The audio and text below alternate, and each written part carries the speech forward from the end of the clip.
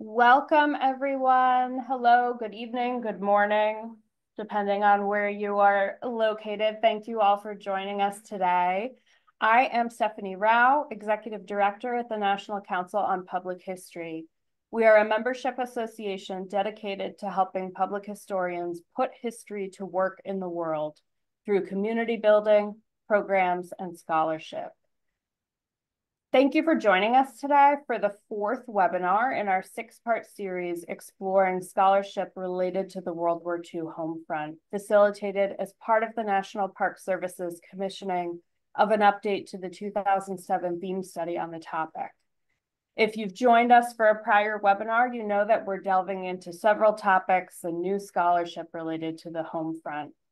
This morning, we will be hearing from Mr. Joe Quintana from the Guam Preservation Trust for his presentation, Hinanao-ta, Our Journey, a History of the CHamoru People and World War II on the Island of Guam. A few housekeeping notes as we get started.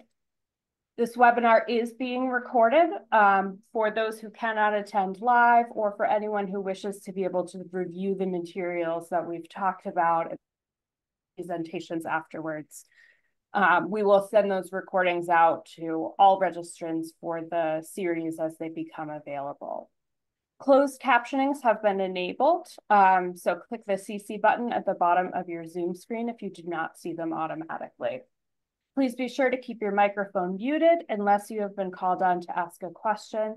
And at any time, you can pop questions into the chat area of your Zoom screen, and I will note them for our Q&A with Mr. Quintana at the end of the presentation.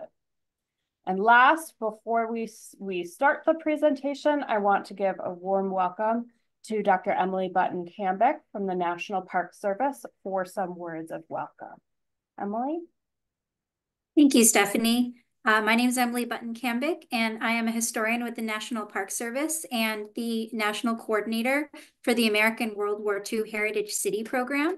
And this webinar series is one of our collaborative projects with the National Council on Public History to provide more resources and scholarship on the World War II home front, both for the designated heritage cities themselves, as well as national parks and other historic sites and organizations working in memory and preservation of World War II heritage. And this is the only webinar in this series that isn't based on a chapter to the NHL theme study update. And that's because we've had requests from staff within the National Park Service to provide opportunities to learn more about Asian American Pacific Islander experiences in the Pacific during World War II. And also questions about, well, how is the home front relevant? How does that lens work for places that were under attack and under occupation and had a much more direct experience of the war than a lot of people living in the continental United States? And so we are so glad to welcome Mr. Quintana to share stories from Guam and help us learn more about what the experience looked like for everyday people living on Guam. So again, welcome. Thank you for being with us tonight. And I will turn it back to Stephanie to introduce our speaker. Thank you. Thank you, Emily. It is my excited to hear this presentation, having talked with Joe in the planning. Joe Quintana is currently the Chief Program Officer of the Guam Preservation Trust and served a 3-year term as the chairperson for the National Trust for Historic Preservation Advisory Group and an ex officio member of the National Trust's Board of Trustees. Mr. Quintana is a founding and board member of the Asian and Pacific Islanders American for Historic Preservation, APIA-HIP. His career in historic preservation started over 30 years ago when he opened the office of the Guam Preservation Trust, a nonprofit public corporation. Joe Quintana received the 2011 National Trust Trustees Award for Organizational Excellence for his administration of the Guam Preservation Trust, and he was cited an honorary architect from the American Institute of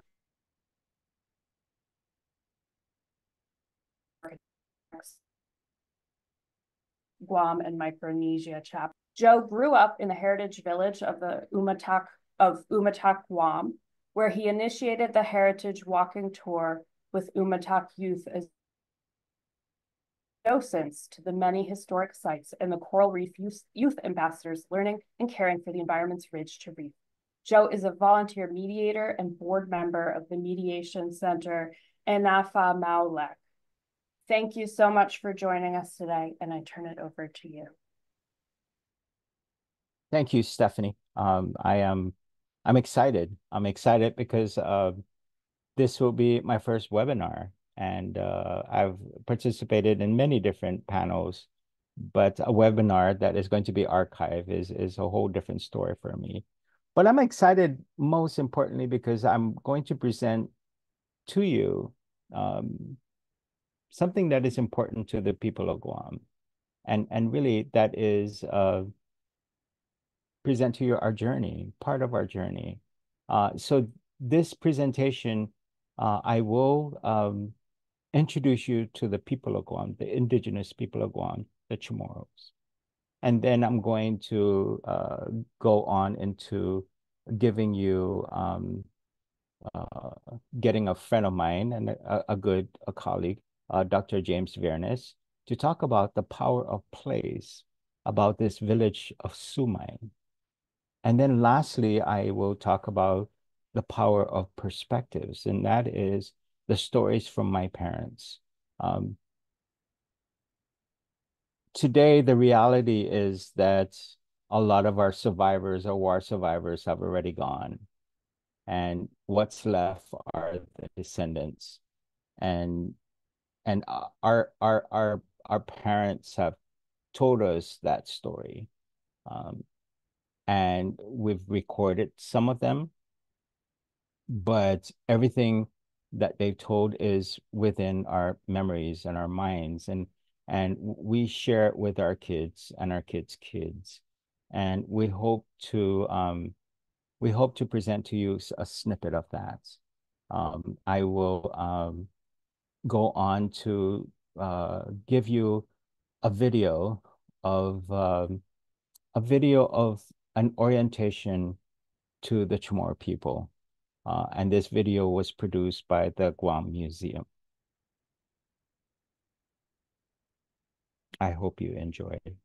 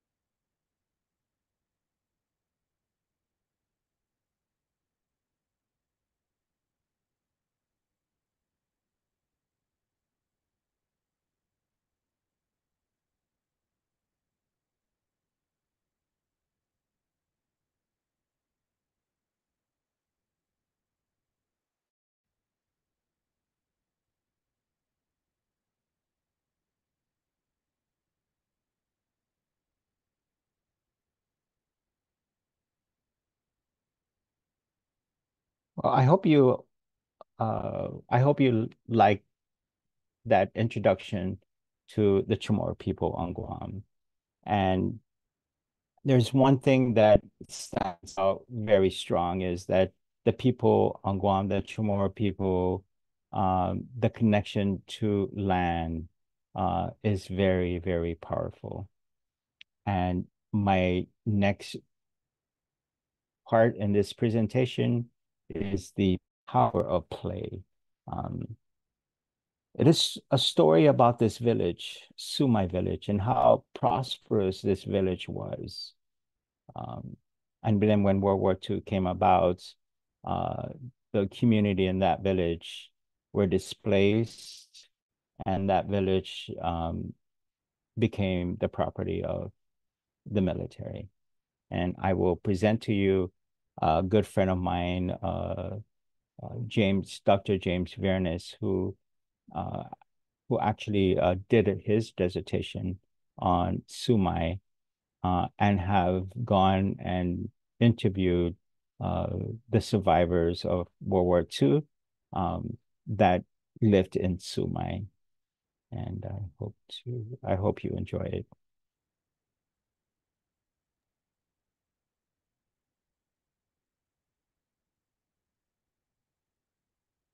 Would it be possible to turn up the audio on the video, please?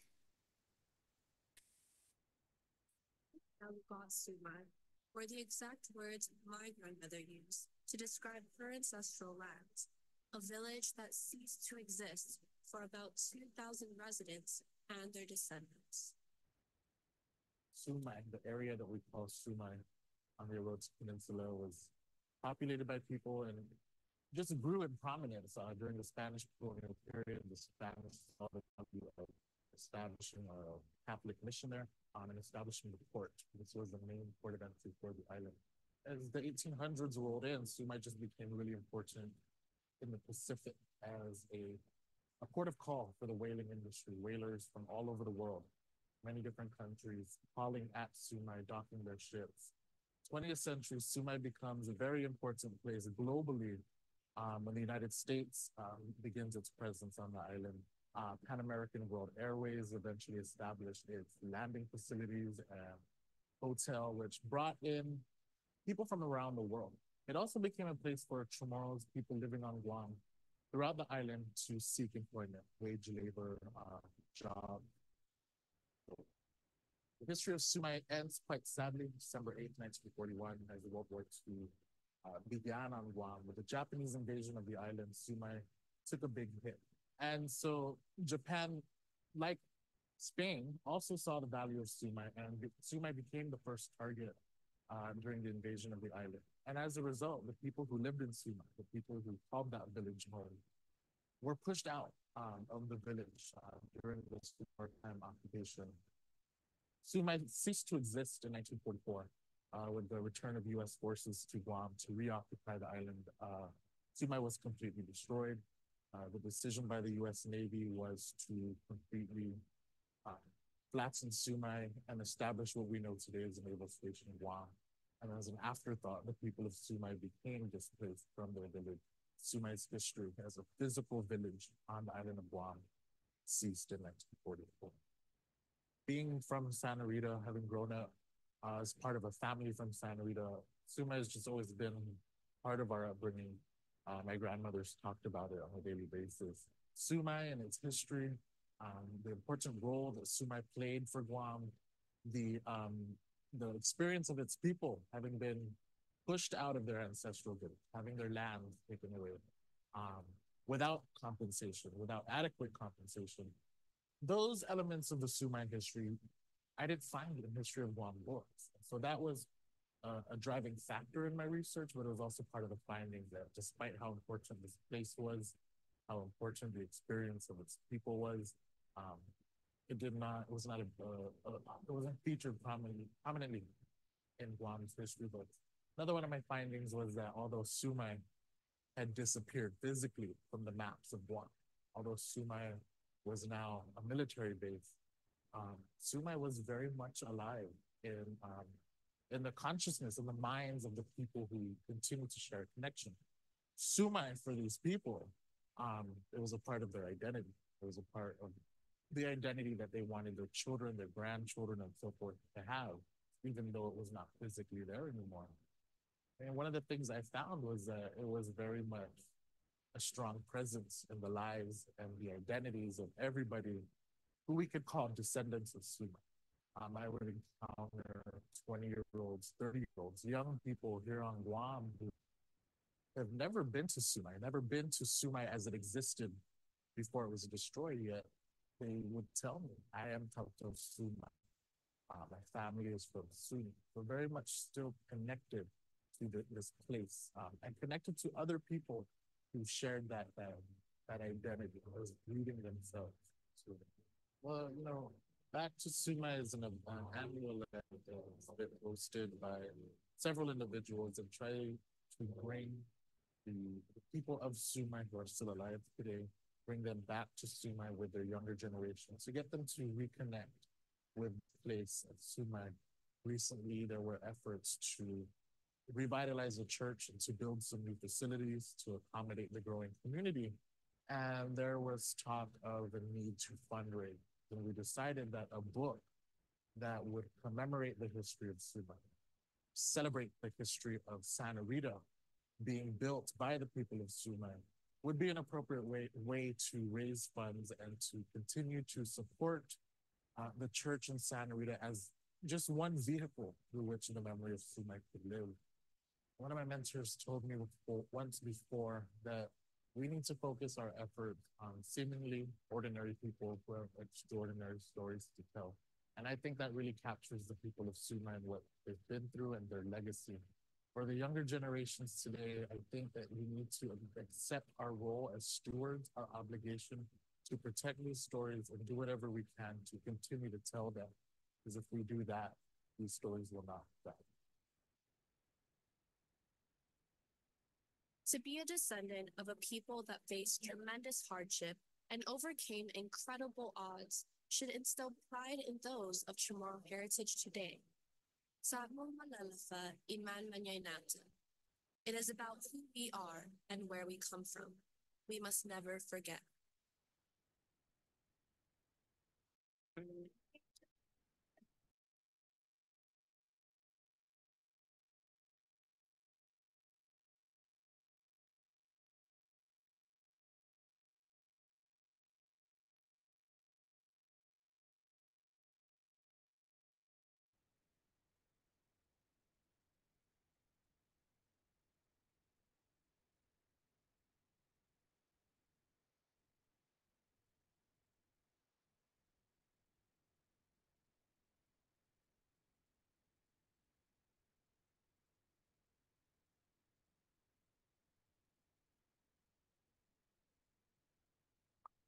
Well, that was a presentation by Dr. James Vernes on the power of place and about the village of Sumai.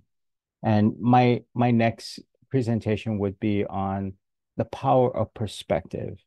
And I would like to introduce you to my parents, Sus and Rosabella Kinata. They live in the village of Humatak, where I grew up also.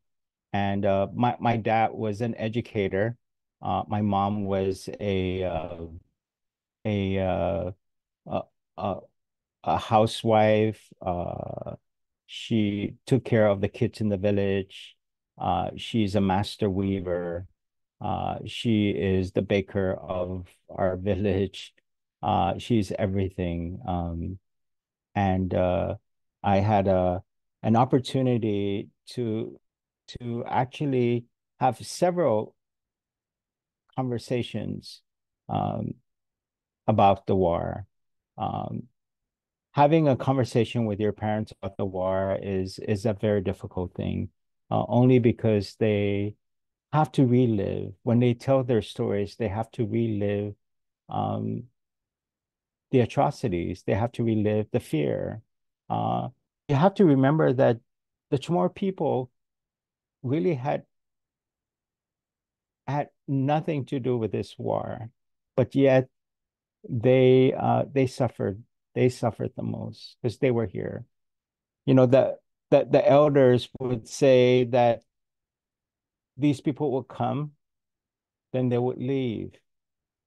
They will come again and they leave. And they come and they leave. And it's just us left here to pick up the pieces. And what she was talking about really were the colonizers that come to our island, um, and then they will go.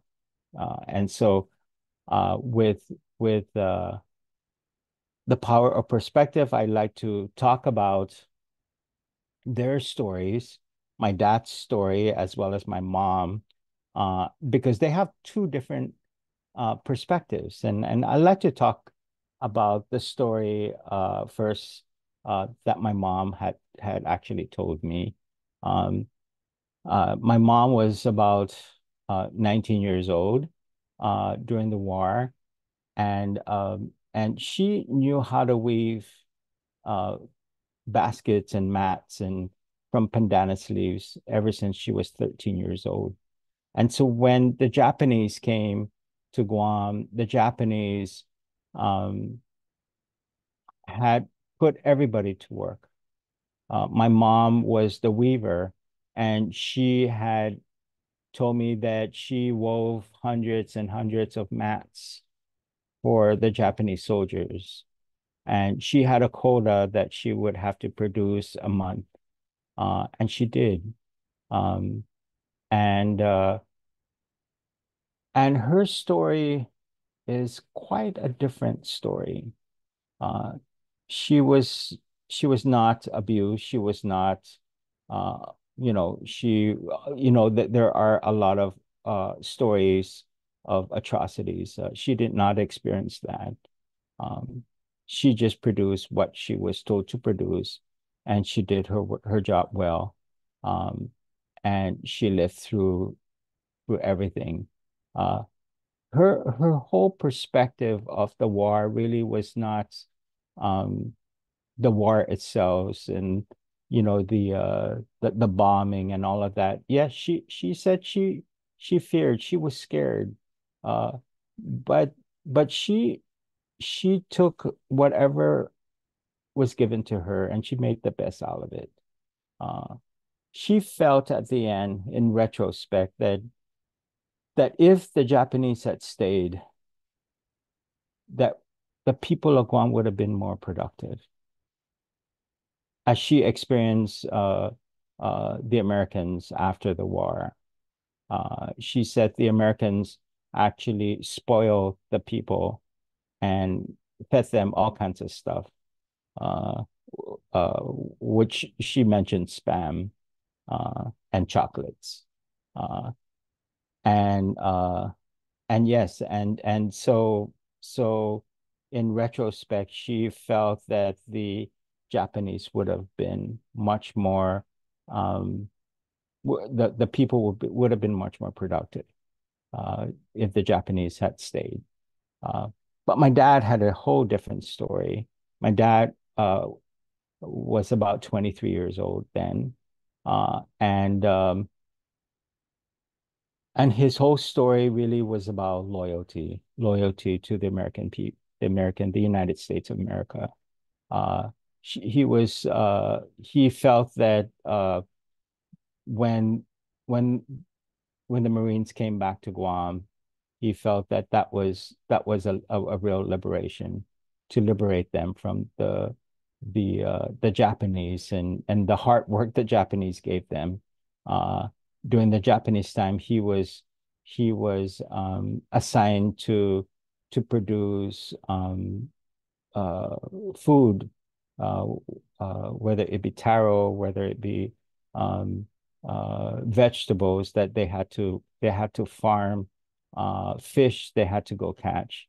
So he had to produce all of that for the Japanese soldiers, and it was hard work for him. And so when the U.S. came in, he was so loyal that to the United States that he enroll or he um, opt to participate in the scouting, or should I call being a militiaman to go in and hunt down the stragglers, the Japanese stragglers in the jungle, to take them out because the war apparently have ended, and you still have Japanese stragglers that are still, they still think that the war is still on, and so you had militiamen, local men who have to go in and who know the jungle by heart and have to go in and get those Japanese back out. And so I asked him, I said, have you, I was about 13 years old when we had this conversation. And so I asked him if he had ever shot a Japanese. And he looked at me and he goes, I would never shoot anybody. I said, our job was to take them out and to let them know that the war is over. That was our job. He said, but other people did actually shot some Japanese in defense. And so his story was a whole different story. He welcomed the Americans. He ended up becoming a great educator. He spoke English to his kids, and my mom spoke the Chamorro language. And so we grew up with two languages. Um, for he's an educator, and he felt that we needed to compete in the world globally. And we are grateful for that. And till today, I would tell the stories. There are many different occasions that they had to go through, the hardships that they had to go through because of this war, you know, and how they are also very connected to the land. We There was an attempt for the military to occupy some of the properties close to the village of Humatak, and my dad was adamant to protest against that, and had sat me down and said, don't you let anybody take you away from your land. This is your rights, and I've kept that till today, as I fought for many of our ancestral lands by the military and also by big corporations that are coming in. And so those are the perspectives of my parents. I continue to tell that same story to my kids. They're all grown now, and in hopes that they tell that same story to their kids. And that will conclude my presentation today. I have maybe about 20 minutes left. If you have any questions, I can answer.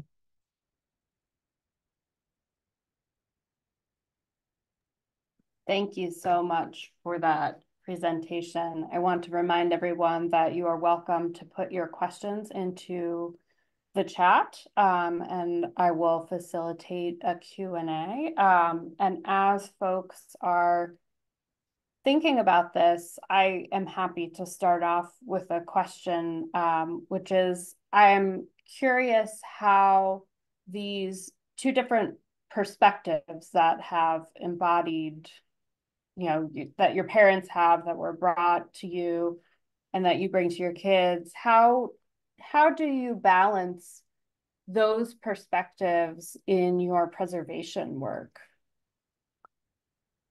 Quite interesting is the fact that after the war, decades later, the Japanese citizens have come back to Guam, but not as an adversary, but as tourists. And so we get about 1 million Japanese tourists that come every year to Guam. And the exit survey would ask them why do they come to Guam? What was the number one reason they come to Guam? And they wanted to learn about the culture. They wanted to learn about the history of Guam, of which uh, Japan is part of that history. Uh, and how do we balance that today? With the Guam Preservation Trust, we have supported many of these sites, these war sites we call there's a site that's called the Menengan concentration camp. Uh, the Guam Preservation Trust have nominated the Menengan concentration camp to the National Historic Landmark. And the commission had reviewed it and had unanimously voted to include it.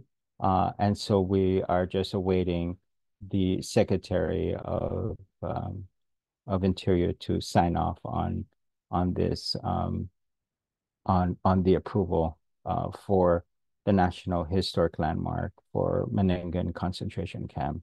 And Menengan concentration camp is actually the largest concentration camp, where you have about 18,000 Chamorros that were forced to concentrate in this area where the river runs through. They were forced by the Japanese.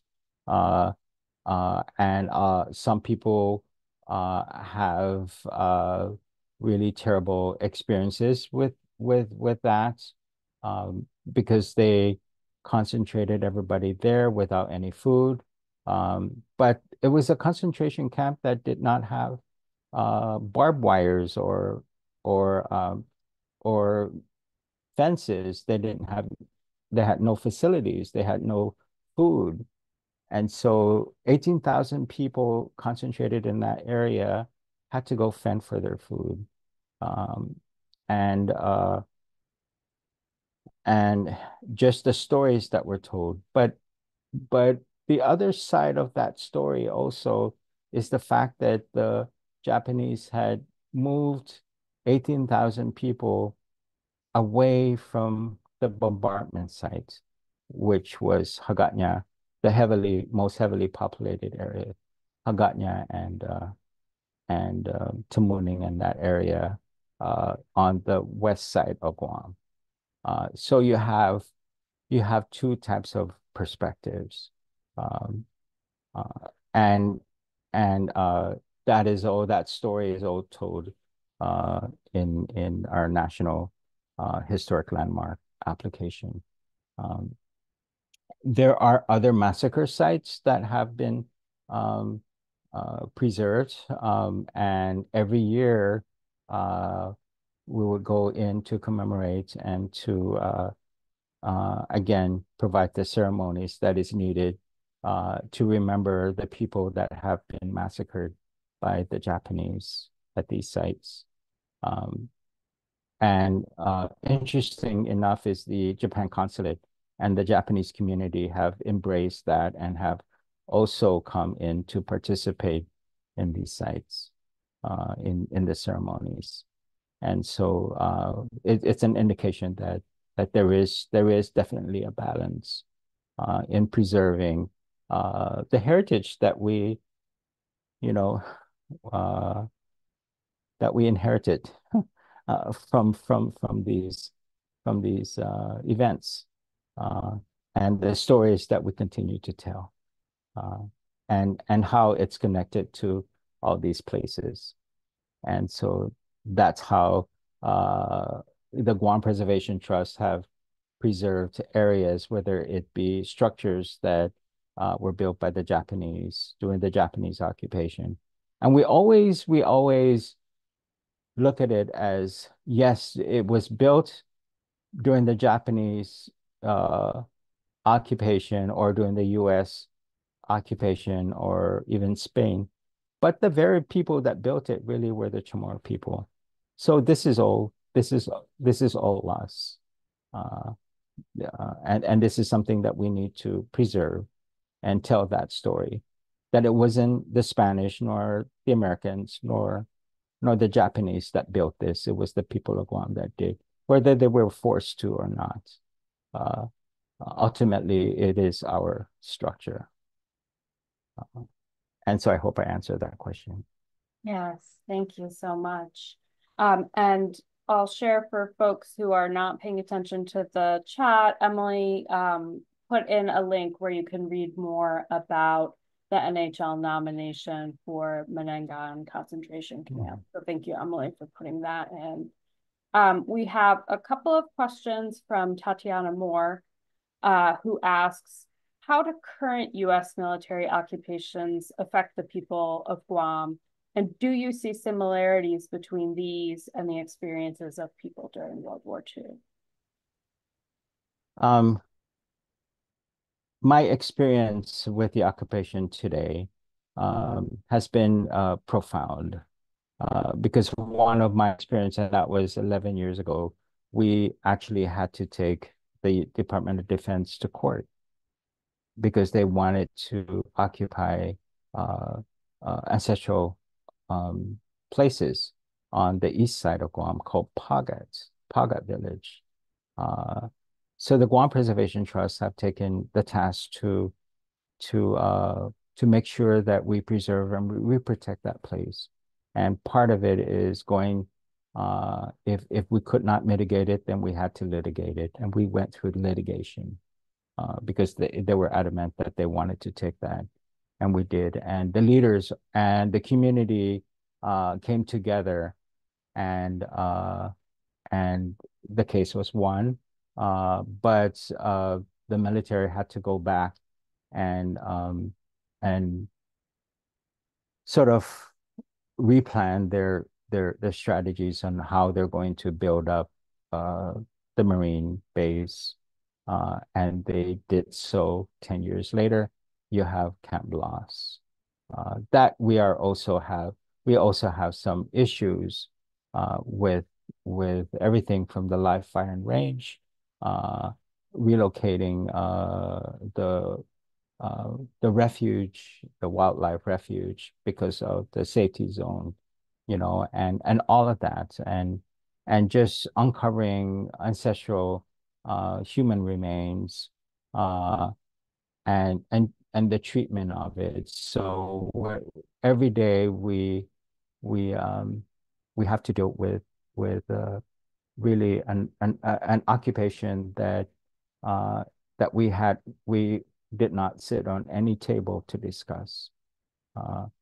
Um, and it is an ongoing thing. It's never changed. From Sumai to Poggets, except that we are much more smarter and wiser, um, and we work together as unified Guam. So I hope I answer that question. Thank you. We do have time for some more questions if folks want to put those in the chat. And we have a message from Alana of Thanks, who says, I'm excited to watch back the recording. My uncle died in the Bataan Death March. His body was sent back in 2016 as a hip, leg, and arm. I'm very interested in learning more about the culture and people of Guam, not from an American perspective. Thank you for your time. Says Yes, yeah. Also, I know Guam and the Philippines are not the same place. Right. Right, exactly. Thank you. But I also like to I also would like to say that we now we're sort of challenged because as we all know that the victor writes the story, and so that whole landscape has changed. So the story is now being written by our people, and it's written for our people, not for anybody else. But if the world wants to be an audience of it, then we welcome them. But everything that we do is our own perspectives, our own way of we lived it. It is our heritage, and we have all that right to write our own story. Uh, and and we write it for our people. And so you're going to see a lot of these coming about, a lot of productions, video productions, a lot of these things that are written by our own people, for our people. And if the world wants to be the audience, then we welcome them. And I thank Alana for saying that. That actually brings up another thing I would love to hear more about. I know we chatted briefly before we started about, the timing of collecting these stories from the survivors and the work of the descendants to carry that on. Could you talk a little bit about that history collecting that has been done, and how the community has approached that, and where folks might be able to access some of those resources if they want to learn more? Yes, we do have a robust I should say, handful of organizations that have taken the task to to document and to actually get our people to help the survivors tell their story in the different formats that that that that you can avail yourself to. One organization that I'm very grateful for is the War Survivor Organization, and it is a group of people. Most of them are writers, uh, and these writers were assigned to a survivor, and the survivor will tell this writer, and most of the writers actually they would assign them to a survivor that is within their family, and so that becomes very informative. That becomes much more relaxed when they tell that story. But the writers would write about that, would actually transcribe and write those stories, and you can purchase their books. They have, I believe, 4 volumes um, of stories that that are being archived today. You have and actually we start from early on. The Guam Preservation Trust have started a program called Guam History Day, and it is actually connected to National History Day. And so we teach our kids um, to do some research, to interview folks, to think critically and present their thoughts into 5 different formats: exhibits, documentary, paper, performance, and in paper also. Um, and we every year we go through these submittals, and they compete at the island-wide level, and then the winners of the competition, we send them with their teachers to the National History Day competition. And Guam has won many of the competitions over the years. We've been involved in this for the last 15 years. And so not only that we're documenting in a professional manner with these writers, but we're also having our kids um, uh, with their skills, teaching them the skills to research, the skills to think critically, and the skills to present what their thoughts are. So the Guam Preservation started the program. That program now sits at the University of Guam. And then you have the Micronesian Area Research Center, that archives and provides documents and photos of the war and of people that wrote the stories. Then you have online Guampedia.org. In fact, Hasu Sumai with Dr. James Vernes, it was a collaboration between the Guam Preservation Trust and Guampedia to produce the book, Sumai, as well as to produce this video. And so Guampedia.org is a great site for the rest of the world to avail themselves of really just the history of Guam that were written mostly by our people and have been peer reviewed.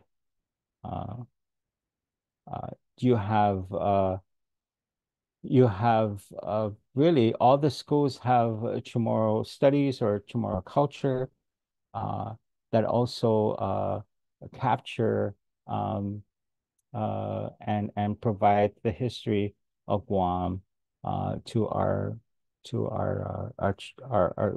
school age students.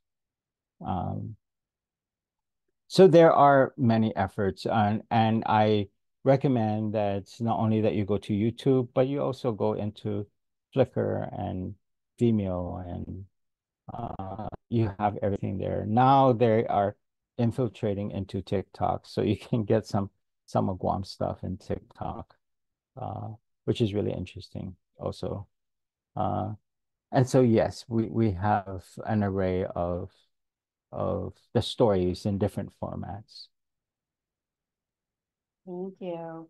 We have another question from Alana, who asks about the challenges you face with survivance with this topic.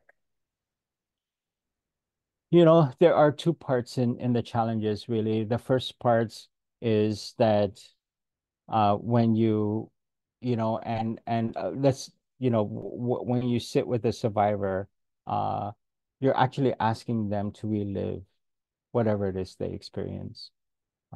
It is a real challenge.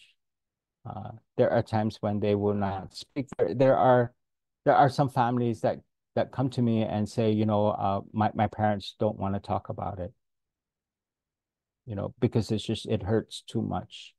And their siblings or their parents were killed during the war. And it just hurts too much to relive it by telling it. And that is the greatest challenge, is that we ask our elders to relive the atrocities. We ask our elders to relive the hurt. They've already healed, and what we're doing when we go in, and it's been really frustrating when scholars come out and have to open up the wounds just so that they can get their PhD, or just so that they can write something about the war. That is number one challenge. Then and also the next challenge, and it's a natural thing that that they are our survivors are slowly dying. They're all I mean, in my clan, we have no survivors. I have a clan that is about 3,000 in number, and we're all the same age. We're all descendants. There are no survivors left. And so those are the two main challenges. I would not want to get a survivor that is probably 90 years old to ask that person to open up that wound. I would not want to do that. I hope I answer that question. Yes, thank you so much. You're getting lots of thank yous in the Okay. chat. You're all welcome. Yes, we probably have time for one more question if someone wants to put one in, but I just want to say again, a huge thank you to you for taking time out of your Saturday morning. Yeah. To I figured this is the best time because I'm quite busy at work. yes, yes, yeah. It sounds like you're doing a lot of really, Mhm. really essential work. So thank you for taking the time with us. I'm glad the storms didn't interrupt us today. Right. The Um, power is back on yes, and we're okay. yeah. Well, I think that looks like it for questions. So I want to just say a huge thank you again. I want to remind folks that, for anyone who came in late or wants to be able to review the presentation, we will share a recording out with you once that is processed. And I hope that some of you might join us again next week for our next presentation in this series, where we will explore disability history on the home front. That will be Thursday, September 19th at 3 p.m. Eastern. There are lots of thanks for you in the chat. And I just, once again, we appreciate your time so much. Thank you for sharing your history, your family's stories, and a wonderful host of resources where we can all learn more and explore more. So thank you. And you have my email, my mobile phone and my office phone. If you have any questions or you want to learn more about the Guam Preservation Trust and Yes, what we do. Yes. wonderful. And we'll all be following the History Day projects from the. Oh, yes, From yes. yes. Well, thank you, everyone. I hope you all have a wonderful rest of the day wherever you are zooming in from, and enjoy the rest of your Saturday, Joe. Thank you Thank again. you. Yes. Bye-bye. Yeah. Thank you so much. These were incredible stories and really wonderful resources you shared. Again, thank you so much for joining us today. This was a great webinar. Thank you. Thank you. All right. Thank you, Bye-bye. everyone. Bye.